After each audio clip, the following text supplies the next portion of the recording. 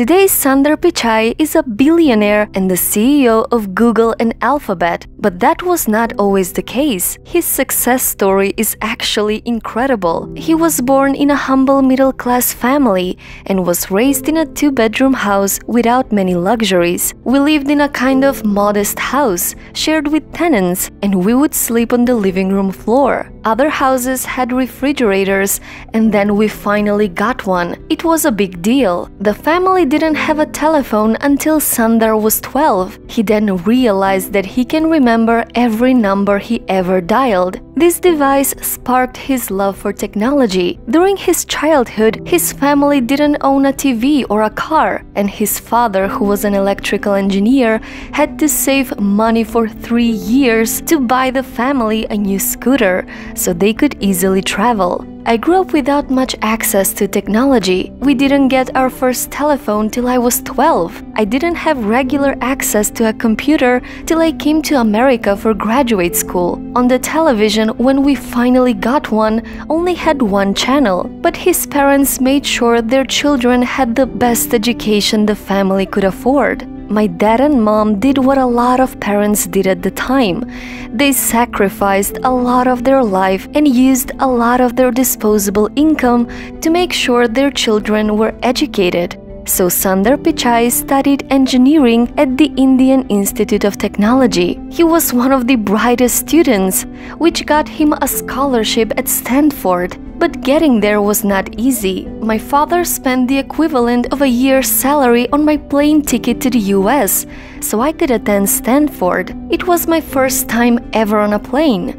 America was expensive. A phone call back home was more than $2 a minute, and a backpack cost the same as my dad's monthly salary in India. The only thing that got me from here to there, other than luck, was a deep passion for technology and an open mind. So when 20-year-old Sundar arrived in the US decades ago, he never dreamed that he would become a success story that will motivate and inspire millions of people around the world, that anything is possible. He joined Google in 2004 and went on to become the CEO of the company in 2015. But his success didn't stop there. Just 4 years later, he was also named CEO of Google's parent company, Alphabet. And today, his net worth is over $1 billion.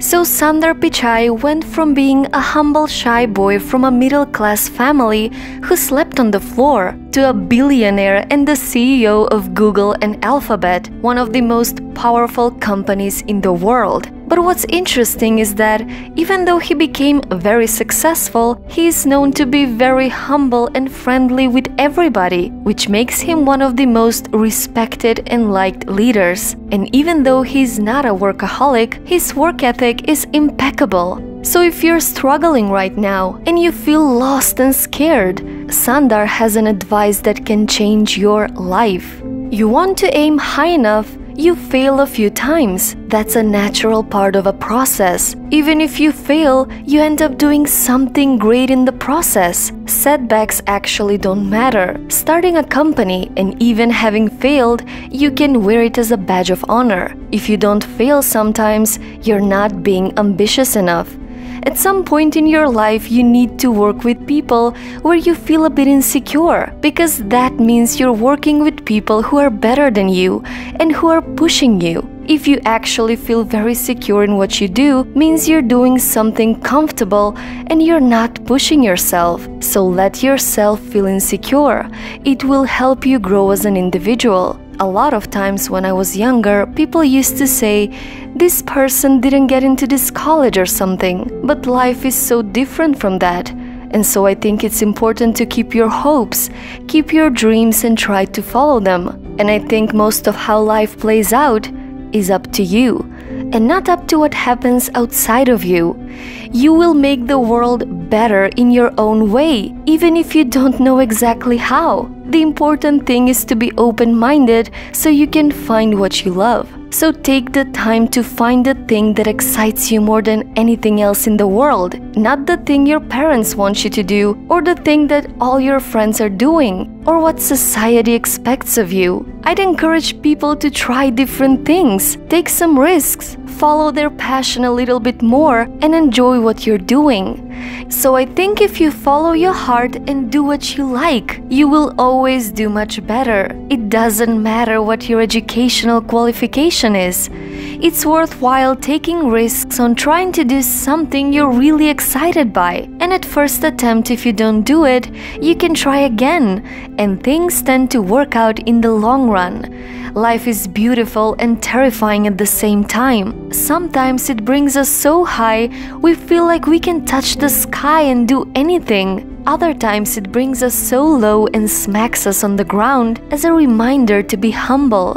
Life isn't perfect, and we shouldn't expect everything to be perfect in order for us to be happy. There's no such thing as perfection. A person who is happy is not because everything is right in his life. He is happy because his attitude towards everything in his life is right. Life is really just too short to not be happy, to not be fulfilled. Take the responsibility of your life and remember that today you can make a difference by changing your mindset. Stop being so scared of failure and go fail 1,000 times. You need to embrace failure as a part of life. Stop running away from it and learn from it. You only regret the things you don't do.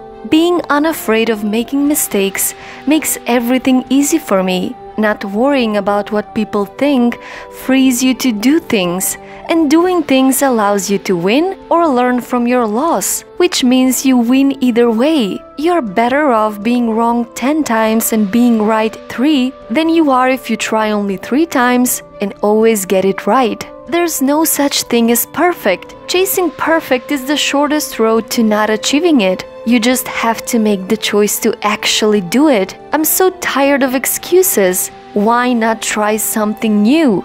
Be optimistic, exhibit patience, shut your mouth, and execute. What you need to do is make one person happy, you. And remember, success is what it means to you.